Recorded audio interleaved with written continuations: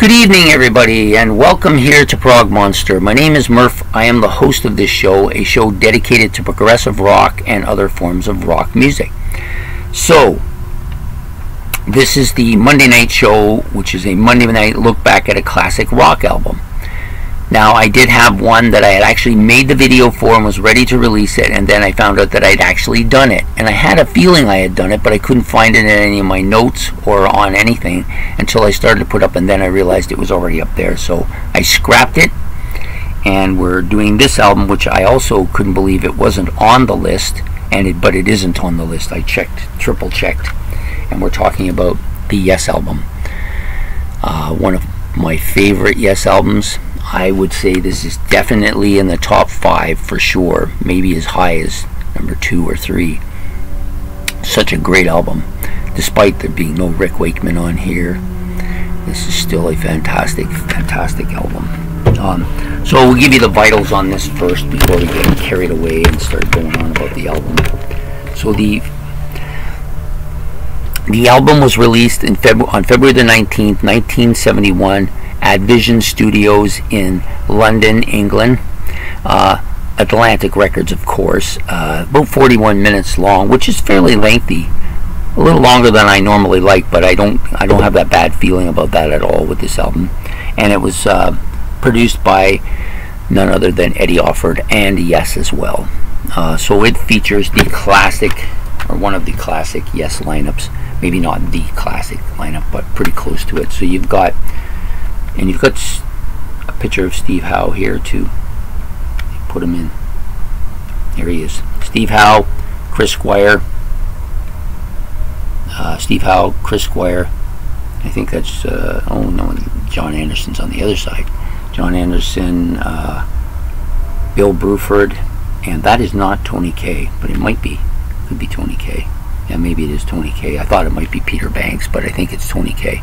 So those are the main guys in there. So you got John Anderson on vocals and percussion, Chris Squire on bass and vocals, Steve Howe on electric and acoustic guitars, Vachalia, which I'm not quite sure what that is, but I meant to look it up and I forgot, vocals as well.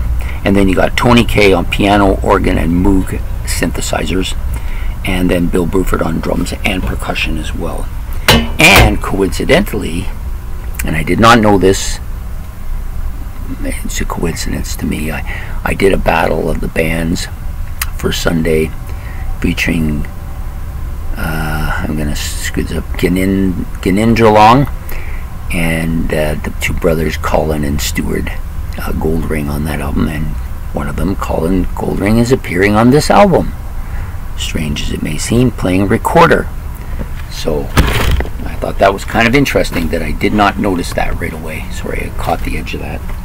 So anyways, this album came out in 71.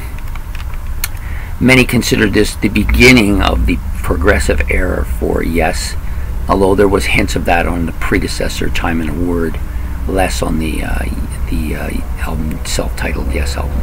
But anyways, this is considered the first kind of big Yes album. Lots of really solid tracks here and songs that have stood the test of time on this album. My favorite track on this album is Yours Is No Disgrace. Such a great track. I love it. It's still one of my favorite Yes songs. I think it's one of the most played Yes songs on the internet as well. And apparently it was inspired by the TV series Bonanza. They took the same kind of rhythm or same kind of beat and incorporated it into this song. The second song, of course, isn't really a song. It's just a instrumental acoustic bit called The Clap, which is really well done and introduces Steve Howe to the community, or at least to the Yes fans anyways at the time, and to me he's a legend, and this is a great beginning, great acoustic abilities, and he goes further on the next album even, but so good. And then you have one of the best progressive rock songs I think has ever been released, Starship Trooper. Just so good, so many guitar parts here are so good.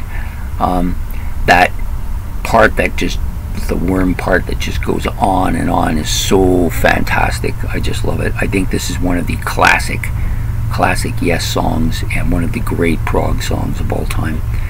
Then you've got the B-side. In this case it's a CD, so there is no B-side, but originally there was a B-side, and it started off with I've Seen All Good People, which was the song that they put on the radio, so it was the radio friendly track. Probably one of my least favorite tracks on here. I think it tends to go on. Kind of reminds me of the Beatles' Hey Jude. It's good, but it just goes on and drones on for apparently ever. And that's the way I feel about this one. More so with this one than Hey Jude, but definitely probably overplayed, but it's not a terrible track either. Adventure, that's one of the less known cuts on the album. It's not a bad song. I don't think it's ever going to win any awards or anything, but it's a pretty solid track. Just a shorter track as well. And then you have Perpetual Change, which I think is one of the unsung deep cuts, not just on this album but in Yes in general. I think it's a song that stands the test of time, even though this album sounds kind of dated. That song is really good, and it's kind of overshadowed by its big brothers, Yours Is No Disgrace and Starship Trooper, but definitely a worthy track of this band. This whole album is really solid, and this particular CD comes with 3 bonus tracks: Your Move, which is the single version, which they take from I've Seen All Good People, and the Starship Trooper Life Seeker, which they also take from Starship Trooper, which is the beginning part, and then the clap in the studio version. So yeah, pretty solid album. Cover isn't that great. Not really sure. I guess this is the best they could do, is have a Polaroid shot. But anyways, the album itself, fantastic. Please make any comments about this album that you feel necessary to make. There may be things about it I don't know. That's what I always look for.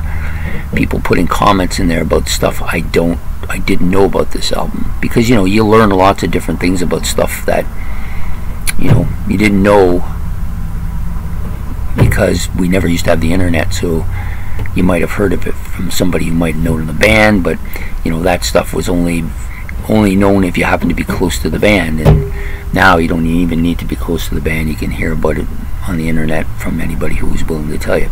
Not everything's the truth though, but a lot of it has some basis in reality. So anyways, there you have it, the Yes album,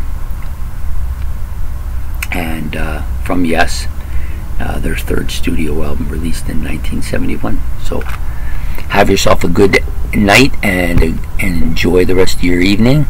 So please don't forget to like and subscribe over here. It's much appreciated, and we will see you again next Monday with another look back at a classic rock album.